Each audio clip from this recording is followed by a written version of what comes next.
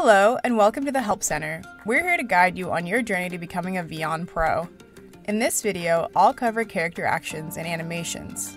Now let's bring your character to life. Characters in Vyond can do just about anything. Want your character to travel through space, perform a complex surgery, model ideal workplace safety, or shred down a mountain? The actions your character perform can be complex, but animating them is easy. The most common action is walking. To make your character walk, click on them and navigate to this icon on the right side of your toolbar and search walk. Click the play icon to preview your action before clicking to apply it to the character on stage.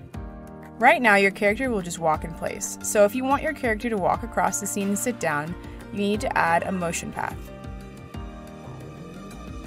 Apply a motion path to your character and set the endpoint. Each character can have one action per scene. If you want her to sit down, you'll need a new scene. Add to the timeline by continuing your current scene. And on the second scene, give her a sit action.